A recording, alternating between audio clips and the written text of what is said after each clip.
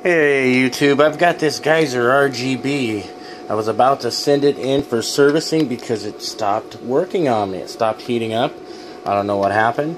I was using it one night at a show, and it seemed like it wasn't putting out very much fog smoke. And so then I took it home and to clean it. It looks like everybody says you can use CHAUVET cleaning fluid. I didn't have time to go and get that. But I also saw the alternative was vinegar and distilled water. So I put a little vinegar and distilled water in there, and I sprayed it, and it cleared up the nozzle, and it got better. And when I started smelling the vinegar, I stopped, replaced the fluid back with the fog fluid, and then continued to spray it until it came out fog fluid again, and I was sure the vinegar was out of it. But then I brought it in the house, and I plugged it back in, and I left it on. I came back a few hours later, and it didn't work, and I wasn't sure why. So I was about to send the thing in thinking it broke when I called CHAUVET, and they told me, I went to go ahead and unscrew the top and take it off, which I did.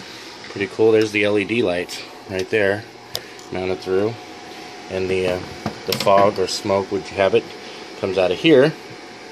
This little thing right here is a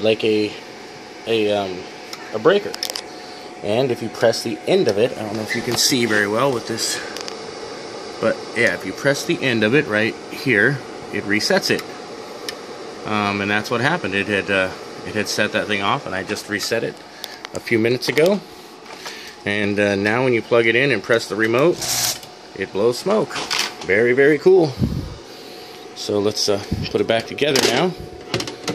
And I'm not going to show you how to put it back together. I figured if you could take it apart on your own, you can put it back together on your own. But as you can see, it's working great in my dining room.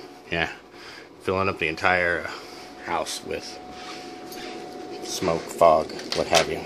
Okay, well, that's it. There's a quick fix for your Geyser RGB if you're having issues with it.